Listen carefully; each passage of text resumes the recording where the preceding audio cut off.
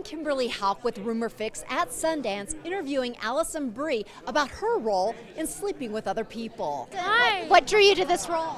Oh my gosh, so much stuff. I love romantic comedies. I think they sometimes get a bad rap and they're not taken super seriously. I felt like this was a really well-told love story that felt realistic. The characters were well-rounded and vulnerable. The story was edgy, and I liked that it included everything that I like in a movie, you know, romance, but also drama, comedy, sex. You know, it kind of had it all for me. And how did you prepare to be a sex addict? I had a ton of sex.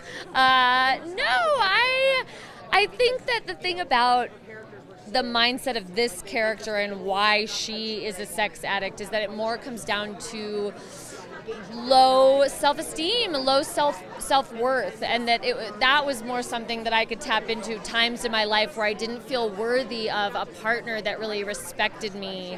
And I think that's more what I used. I didn't have to go out and do any field work. Now I asked Jason, so I've got to ask you too.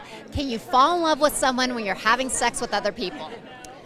I think you can. I think sometimes it's almost a tool to protect yourself when you feel like you're falling in love with someone can be to sabotage it by having sex with other people. I think that you definitely can fall in love with someone when you're having sex with them. What can we be expecting from Community in this upcoming season on Yahoo? Oh, it's so exciting. It's sort of back to the basics a little bit, really good, crazy, but kind of as grounded as Community gets for episodes, you know.